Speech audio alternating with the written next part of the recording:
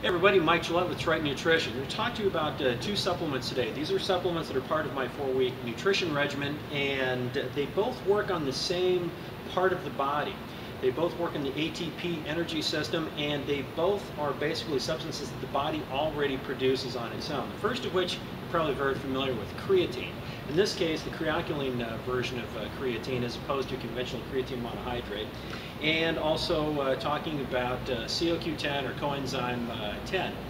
Both of these are made by the body. Now, with creatine, many of you may have tried it. If you're like me, you may have tried it and not really been that impressed. There are some of us that statistically are referred to creatine non-responders. It's estimated that maybe 15 to 20% of the population fall into that category.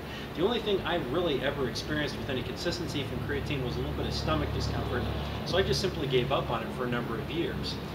The Kre-Alkalyn formulation that I've been taking has actually been working very well for me, and additionally I haven't noticed any of the discomfort that I noticed with conventional creatine. Now, CoQ 10, this has been amazing. My energy levels have been really phenomenal. It's significant because I work out in the evening at the end of a long day.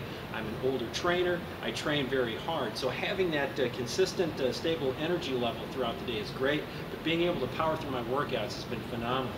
These two products have been great for me. I'd encourage you to check those out at the Triton website. I'm Mike Gillette, and we'll see you next time.